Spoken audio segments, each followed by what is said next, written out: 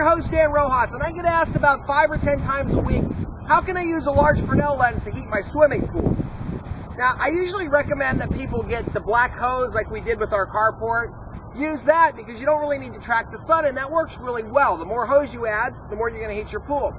A lot of people really like the idea of maybe having a pool party, showing off to their friends.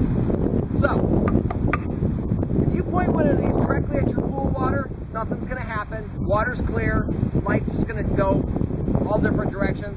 Also, because it's blocking your pool, you're not adding additional sunlight. Mirrors are a little different. You can redirect sunlight to the pool from other areas. A Fresnel lens, the area that I'm in right here, I'm in the shade right now. It's taking all the sunlight and putting it to right there. So simply putting one of these over your pool is not going to do anything at all. It's actually going to, any light that it filters is going to reduce the amount of light that reaches your pool. So what you need to do is you need to have a copper looping system like I have right here. I've got a 12-volt pump that's running off of solar panels. It's pumping about a gallon and a half a minute. It's not real powerful, but it does work pretty good. And what you do is you put your focal point, you don't put it at the tightest spot. You make it a little bit larger. That way, A, you don't destroy your equipment, and B, you're putting the light over a larger area so you can transfer more water. So we have 7.5, actually right at 7 gallons of water inside of that tank. The starting temperature was 63 degrees. It's a real cool, probably the most beautiful day of the year that I've seen. It's about 58 degrees out right now, not a single cloud in the sky. So we're getting a really good result with this. Now I'm going to see how long it takes to heat up 7 gallons of water with this setup. This Fresnel lens is a spot Fresnel lens. It's a little bit more than a square meter.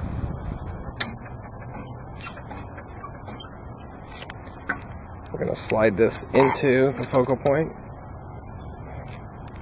Slide it out. Slide it in. That's why you want to be really careful. You don't ever want to leave these off to do their own thing, really, because it's just that's just ridiculous. So we're going to put this back.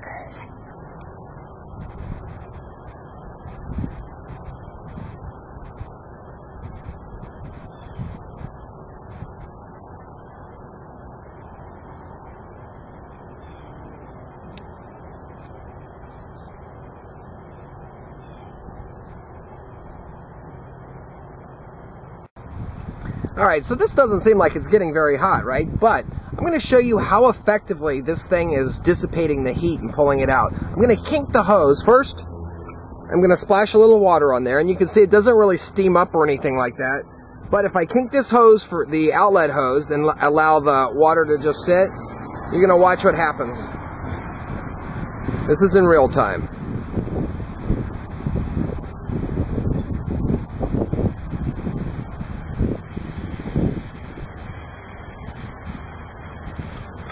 So you can see how quickly that just sucks the heat right out. Now the heat's back down to not much. So you want to make sure you have a water flow in there, because if you don't, let's try to get this where we can really see it. Alright. So we've got that on there, and we've got the flow of water going through. Now I'm going to kink it again.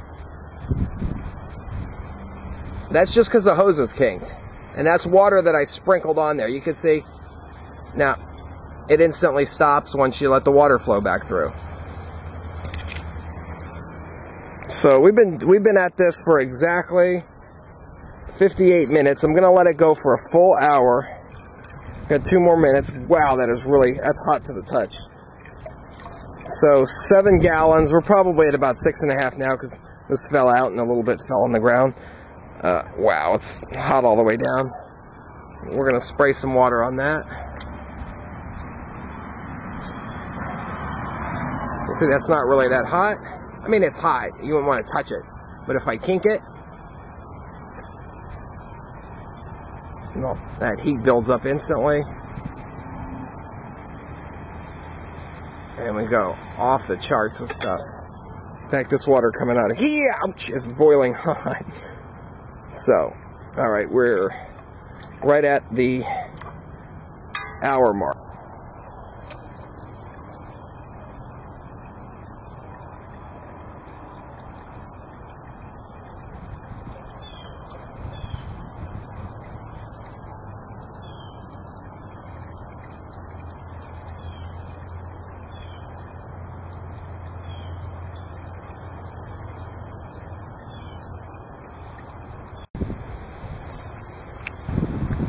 So we were able to get 7 gallons of water to increase the temperature from 63 degrees Fahrenheit up to about 106, 107 degrees. And it is a cool day out. That's not really insulated very well, so that just gives you an idea. Now, if you were going to make a water tank, like a water heater, one way you can do that is you take 2 of these units. You have one collecting the sun, you put the other one inside your tank. That's a heat exchanger. That's basically what it is. You can use different fluids in this. This seals really well, by the way. You just want to make sure you don't get the sunlight on the actual tubing, because it'll destroy it. You also want to make sure that you don't let this get anywhere near wood or anything like that, because you don't want that to happen. I personally think the hose idea for heating a swimming pool, a lot easier. You don't have the fire hazard. You don't have the complex sun tracking. You don't have to deal with a lot of this stuff. But there are other applications for a Fresnel lens that can be done like this. This unit could be used to make flash steam if your water temperature coming in was hot enough. We're going to cover that in other videos. I just wanted to show you this concept. If you do want to heat water in a swimming pool or a water tank with the Fresnel lens, this is the way that you do it. This would be at a fixed focal point, and it would track throughout the sun. It's better to be a little bit wider with the spot, not to be at the optimal focal point. Has done a video where he took Pyrex, painted it black, put oil inside of it, and then put a copper heat exchanger in there, and basically got the same results. That's actually, his design is actually a lot more efficient because the oil gets hot and heats the water all the way around. We're just heating one side of the copper tubing. It also acts as an insulating barrier. The link to his videos is right there. We're going to be building on that design in the future. I'm your host, Dan Rojas. Thank you for watching and enjoy our videos. We've got the water.